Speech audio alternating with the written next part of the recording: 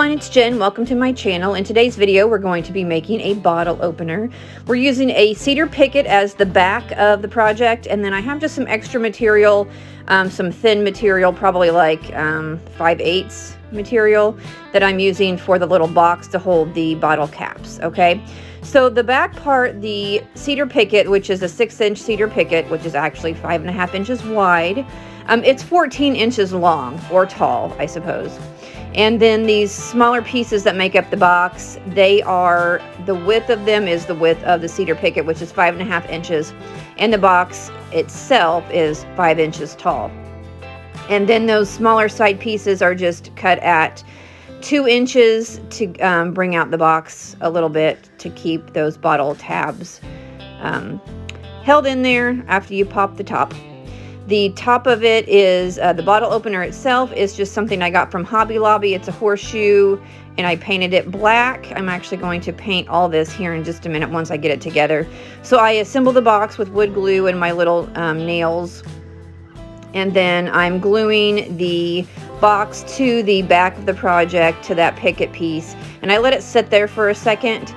And then once it's kind of dried and set up, then I turn it over and I put some nails in it to secure it a little bit better. I'm going to spray paint the whole thing black. I guess I didn't spray paint the whole thing. I didn't spray paint the back of it, but I spray painted the front of it.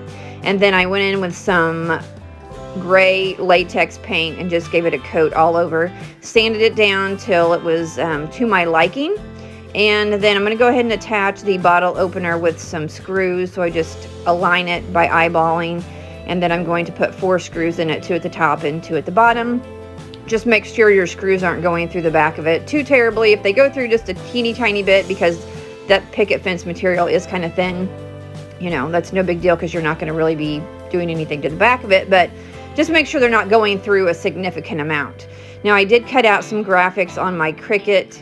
So these are just, this is just vinyl material that I created the graphic for. It says, "Whiskey for my men, beer for my horses," and I attached that.